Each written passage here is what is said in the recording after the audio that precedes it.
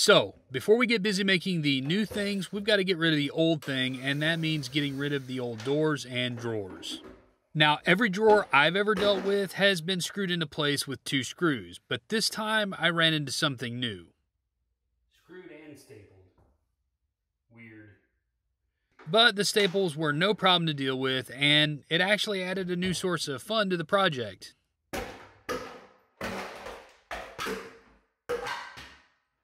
Now, once I had all the fronts removed, it was time to deal with the top. But first things first, I need to turn off the water supply and disconnect those lines as well as the drain to the sink. With everything safely disconnected, I can now work on removing the top. Most vanity tops are held in place with nothing more than caulk or silicone adhesive, and if you run a utility blade carefully along the caulk line, you can separate it from the wall. After doing this to all sides of the backsplash, I can engage my Hulk strength to pull the vanity up and break it free from the silicone seal. You can see it there separating from the wall, and with the assistance of my wife, we managed to lift it off with only minimal damage to the wall. I'll take that as a win, but what we found underneath was surprise number 2, old wallpaper. Now, this is a video about vanity upgrades, not old wallpaper removal. So I'm going to go ahead and skip the part where I suck at removing old wallpaper and get on to the part where I build stuff. To build the doors and drawer fronts, I'm going to use what's called frame and panel construction. Now, basically that means that you have 4 sides with a panel floating in the middle. And for materials, I'm using pre-surfaced hard maple lumber. Pre-surfaced just means that the lumberyard has already flattened both sides and cut a straight edge along one side for me so that I don't need a joiner or a planer to mill my lumber. I could just take it straight to the table saw and start cutting. All of these parts will be 2 inches in width, so I don't even have to move the fence, just grip it and rip it. After that, I use my crosscut sled to cut all my parts to length. I could have used a miter saw for this task as well, and that's a good alternative if you haven't made a crosscut sled for your table saw. And if you haven't made a crosscut sled yet, I have a whole video on making this one, and you can find it in the description below along with plans to build your own. Okay, now I need to cut grooves in all my parts to accept the center panel, and I'll be using a special set of router bits to do this. The first bit that I'm going to use is going to cut the grooves in all the sides. If you don't have a router table, you can also do this exact same thing using your table saw and a flat tooth grind blade, but I've got 9 of these to make, and it's just faster for me to do it with router bits. I'm going to be cutting these grooves slightly off center, so I do need to make sure to mark which side is the face so that when I go to put these together, I don't screw up the glue up. Next, I need to cut the tongues on the ends of the top and bottom parts, and I'll be doing this with the other router bit in the set. To make this cut, I'm using a coping sled. This is the safest and most accurate way to make this cut on your router table. I made this one, and I do have a video on how I did it, and also plans available to build your own if you want to check out those links in the description. Alright, so the last step before construction is cutting the center panels from 1/4 inch plywood. Normally I would use 1/2 inch plywood for this, but I'll explain in a minute why I had to do it this way. So building these is really simple. I just add glue to where the tongues will be, and I add the top and bottom pieces. Then I just slide the center panel into the grooves and add more glue to the other side. I then add the 4th side and make sure everything is lined up properly before adding clamps. One reason that I love this method of construction is that it's so simple to do. There are no fasteners needed, it's just wood and glue. The other reason I like this method is that if you cut the joints right, it's pretty much guaranteed to be square when you clamp it up. And that's it. I just repeat that entire process 9 times and let the glue dry overnight. Okay, so normally when I make frame and panel drawer fronts like this, I am using 1/2 inch ply for the center. Like this piece of 1/2 inch ply here, I would cut a rabbet around all 4 sides to create this tongue. So when I assembled this, this tongue would go inside of the grooves in the frame, and it would line up nice and flush with the back of the drawer front so that when I attached it, it would be nice and flush. But I don't have nearly enough 1/2 inch ply on hand to complete this project but I do have plenty of 1/4-inch ply. So what I did instead, and what I'm going to show you here, is I just went ahead and cut a 1/4-inch piece to go inside of the frame. And then the little void on the back, I made this so that it would fit exactly another piece of 1/4-inch plywood that I'm going to go ahead and glue in with some super glue, and that's going to create that nice flush surface that I can then use to go ahead and mount this to the drawer. Okay, with the front out of the way, I can begin working on the top of the vanity.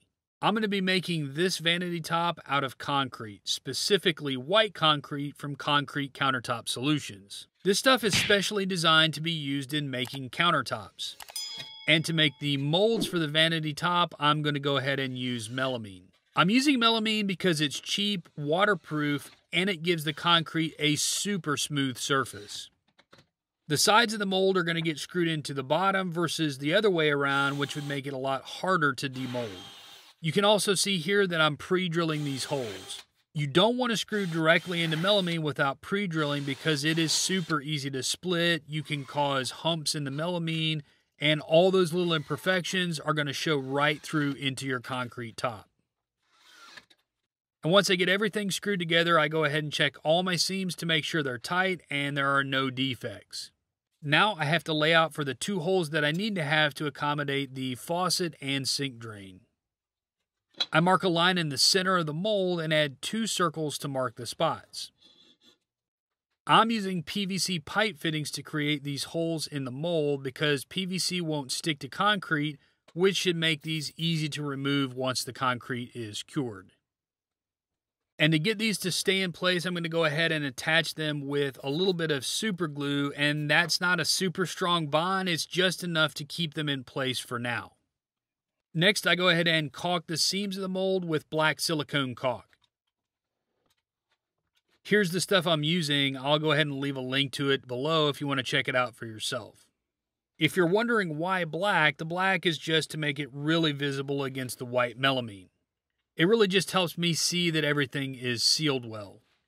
And here's a pro tip. A cake fondant ball tool makes a really nice bead in all the seams. And don't worry about making a mess here. This silicone comes off the melamine really easily and makes for easy cleanup. I'm making sure to get around all the seams inside the mold where water could escape, and that includes the PVC in the center. Like I said, silicone cleans up really easily, and the fondant ball does a great job of separating the waste silicone from the bead, and I was able to go ahead and use a chisel to slide underneath the silicone and peel it right up, no problem. Oh, and also, a Scotch-Brite pad is like a magic eraser on this silicone. It cleans off any remaining residue that you don't want. Now, after a quick vacuum, I'm left with a nice, clean bead all the way around my mold, and it's ready to go. Now, once I got my mold into the place where I'll be doing the concrete pour, I need to go ahead and make sure everything is level. Doing this is going to ensure that the concrete flows evenly and sets up evenly across the entire mold, and I don't create a slanted top. If you find your mold is out of level, any adjustment can be made using shims, and just make sure to check along the length to make sure that you're level at all points. All right, with my setup ready to go, it's finally time to make the donuts. The first thing I do is add this suspicious looking baggie of white powder to the bucket. This is just the bright white pigment that came with the white concrete to give it that extra pop of clean, bright white. I then add all my water and give it a whirl just to get everything wet. I then begin adding concrete to the mix about 1/3 of a bag at a time, making sure to mix it thoroughly before adding the next third. If you try to mix the entire bag of concrete all at once, not only will it be immensely hard to mix, but you're also going to risk leaving clumps of dry concrete in the mix, which will weaken the final product. You can see here that when I get everything incorporated, it's a smooth batter-like consistency. All right, everybody into the pool. See how easily that flowed out? I go ahead and gently work everything into the corners of the mold. Also, I'm going to go ahead at this point and add some fiber mesh reinforcement. This vanity is going to be over 50 inches long and only 1 1/4 inches thick, So the extra help from the fiber mesh will hopefully keep everything from breaking as I install it and use it over time. Then I added a second bag of concrete over the mesh. Now when I calculated out how much concrete I would need for this project, it worked out to almost exactly 2 50-pound bags, and man, that was dead on. I scraped every last bit from this bucket that I could, and it was just enough that I could screed it a little bit to make it nice and even with the top of the mold. I then vibrated the heck out of it to get the air bubbles up, and to do this, I'm going to go ahead and use my Theragun. This is one of those tools that's really good at what it was designed for, but even better at something that it was never intended to do. I used this on my concrete side table project, and it worked perfectly, not an air bubble in the entire top. I walked around vibrating all the edges for about 20 minutes, and I'd let this thing sit to cure for about 48 hours. Now while the concrete is curing, it's back to work on the fronts. After sanding everything to 180 grit, I added cup hooks to the bottom side of each front. These will help me spray the fronts much easier, and the holes left by the hooks are going to be on the bottom edge and never be seen. And you can see here how they fit on a clothes hanger. The first thing I'm going to do to these is apply a coat of shellac primer. Using a shellac primer seals the wood well, and it prevents the wood grain from raising like it does when exposed to water. I give everything a good coat of primer using my spray rack, and then hang them to dry on a second rack. I'm going to be doing a whole video on my spray booth setup just to show you exactly how my process for getting a killer finish on any project right in my garage works, so stay tuned for that. After everything dries, I go ahead and give each front a quick sanding with 320 grit sandpaper just to knock down any rough feeling spots. And then I vacuum up all the dust so that that doesn't contaminate the final finish. Then it's back to the booth to spray the top coat. On this project, I'm using Sherwin-Williams Emerald Urethane for the finish. This is a water-based finish that is great for use on cabinets, and the color, if you're curious, is called Gray's Harbor. I did a total of 3 coats on these since dark colored paints don't hide very well, and it takes more coats to get good coverage.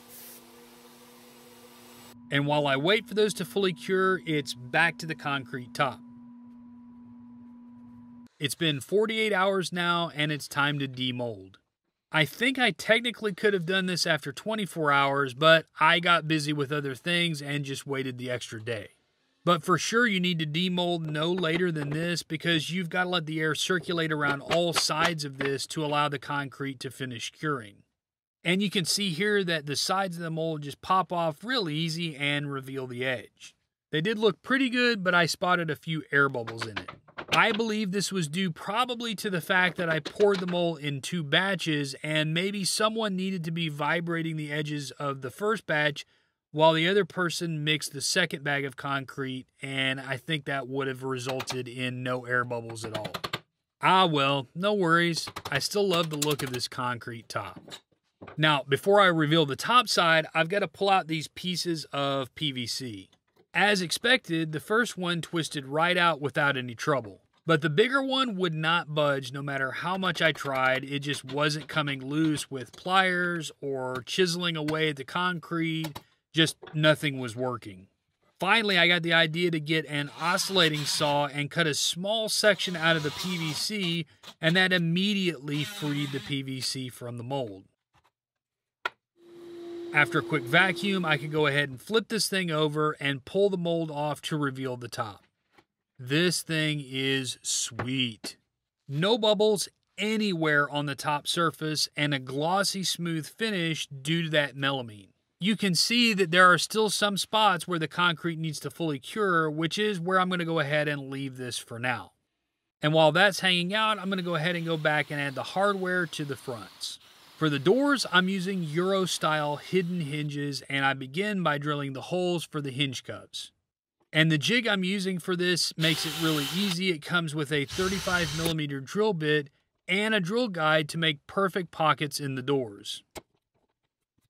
For the drawer fronts, I'm using another jig, and this one has 3 adjustment points that allow me to place my drawer pulls perfectly. This jig is from True Position, and it makes this job so easy and repeatable. I'm going to go ahead and leave a link down in the description to both of these jigs if you want to check them out for yourself. I love using both of them. All right, time for final details on the top. The first thing I do is I sand the bottom edges to create just a small chamfer and clean up any of the sharp or crumbly areas on that bottom edge of the concrete. This is surprisingly easy to do with just regular sandpaper. Don't get me wrong, you can't hog off tons of material with just sandpaper, but it's perfect for knocking down those rough edges. Now on the top edge, I go ahead and take a lighter approach and use 320 grit sandpaper with water as a lubricant, and I did it by hand. I'm just trying to clean up any small lines or imperfections left by the silicone in the surface. Now, one problem I knew ahead of time is that I'd have to deal with the vessel sink that was going to be installed on the top of this vanity, and the fact that it has a slight convex surface on the bottom, and it just doesn't sit flat on the vanity top. Now, I could have tried to build this into my mold to accommodate for that curve, but instead I'm just going to use a diamond cup wheel on my grinder and create this relief around the drain hole about 6 inches in diameter. The diamond wheel did a great job, and in a matter of minutes I had this thing dished out, and I sprayed it all down with water to clean up all the dust and paste by the grinding, and would you look at that, the sink sits flat now. And the final step here is to seal the concrete. I'm using a special 2-part sealer, also from Concrete Countertop Solutions, and I applied 3 coats since this is a bathroom vanity. I waited about 8 hours between each coat. Now, one thing that I wanted to do here before I did the install was go ahead and add some shiplap to the wall behind the vanity. And the first thing I did was locate the studs in the wall. This job is really easy if you have a magnet. Check it out.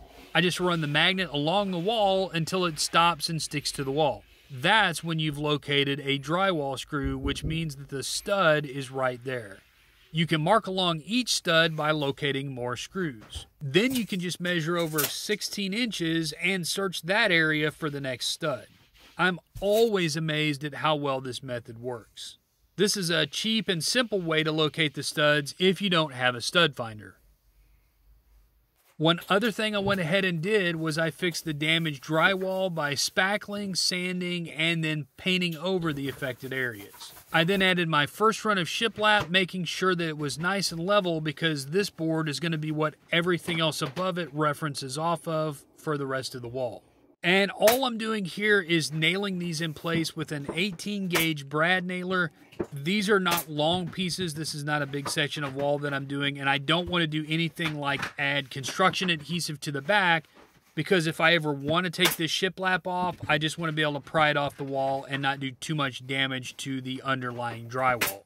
And you can see here where each new board sits over the tongue in the previous board to give you that nice little shiplap look. I went ahead and repeated this process until I got to the light. After I disconnected the light, I went ahead and cut a notch in a scrap piece of shiplap, and this was going to help me build my template for going around this box. And I also go ahead and measure how far from the wall I need to be in order to make this notch work for the outlet. I just went ahead and cut this notch out with my jigsaw, and it installed perfectly. I could then go ahead and add the light back and finish the rest of the wall. All right, now I can finally add the concrete top, and before I do that, I'm going to go ahead and run a bead of silicone along the edge of the cabinet top, and this is going to help hold the concrete top in place. And again, with my wife's help, we go ahead and move this thing into place, and oh, by the way, re-damage the wall that I just fixed. I could then add a bead of silicone to the sink and go ahead and install it over the drain hole, making sure it was parallel with the front edge before letting it sit and cure overnight. I then went ahead and added the faucet, adjusting it into place and tightening it down. Okay, next come the fronts. I added guides to the bottom edge and side of the cabinets, and these are going to be used to reference the positioning of each of the fronts. To make those guides stick to the cabinet, I'm using double-sided tape. Now, the way that I like to install drawer fronts is I go ahead and drive 2 screws into the holes meant for the drawer pull, and this is going to hold the front in place while I open the cabinet and put the permanent screws in from the back side. I can then pull those 2 screws out of the front and go ahead and drill all the way through the drawers. Then I can just add my screws and put the drawer pulls in place. This makes installing drawer fronts super fast, especially when you use the guides to hold it in place. Now to install the next drawer up, I go ahead and add a 1/8 inch spacer on top of the previous drawer and then add the next front. And I just repeated that process over and over all the way up the cabinet on both sides. Now for the false front in the middle, I go ahead and add a pair of 3/4 inch plywood cleats, and these are going to help me screw it into place using some 1/4 inch plywood that was already in the cabinet from the previous false front. By the way, my awesome wife helped me yet again by painting the face frame of the cabinet while I was busy working on the fronts and the top. Teamwork makes the dream work. I then just needed to pop on the doors like so. Now with all the new stuff in place, the last thing I need to do is reconnect the water lines to the new faucet and go ahead and connect the drain back up to the P-trap. Now because I installed a vessel sink instead of a built-in sink, I needed to add this extension piece that I got from the home center for just a couple of bucks. This is because the vessel sink is now sitting higher than the old built-in sink was, and so the distance to the P-trap is bigger than it was before. With that, this vanity makeover is complete. I absolutely love the clean, modern look of this vanity, and I also love it even more that I could utilize the old cabinet and give it a whole new life. Let me know in the comments below what you think about this remodel and if you have a vanity in your house that could use a makeover like mine did. I hope that you found this video useful and inspiring, and if so, please don't forget to subscribe to my channel and hit the bell icon to be notified every time I release a new video. Speaking of videos, here are a couple others that I think you guys will really want to check out, and until next time, have fun in the shop.